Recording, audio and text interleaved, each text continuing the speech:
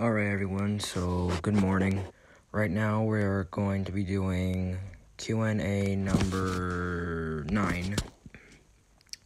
There's not very many questions, but we'll answer them.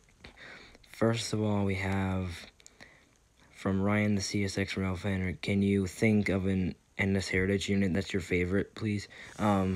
Well, I don't know. I don't really live near Norfolk Southern. But sometimes there are NS Heritage, there are NS units, sometimes for power on Pan Am. But I do, and I think there's an Heritage unit that's an SD70 AC, and I kind of like those ones for Norfolk Southern. So yeah, Albany Rail fan. Have you ever been rail fanning out of state? Yeah. I've took a video of an Amtrak train in Exeter, New Hampshire, and I took a video of some BNS stuff out in New Mexico. Colin the Train Fanatic asks, do you have a favorite tourist railroad?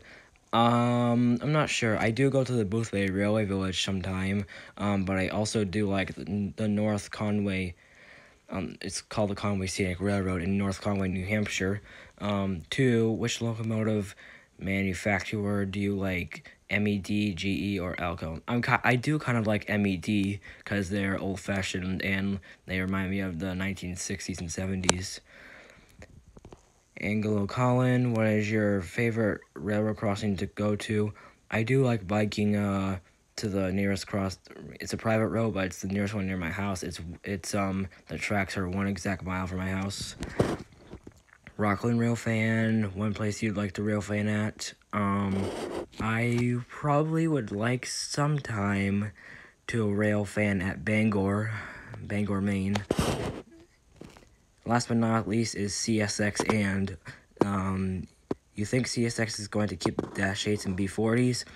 It's possible they will, because they're very common, except like they're kind of scrapping them, and Pan Am has recently scrapped some others.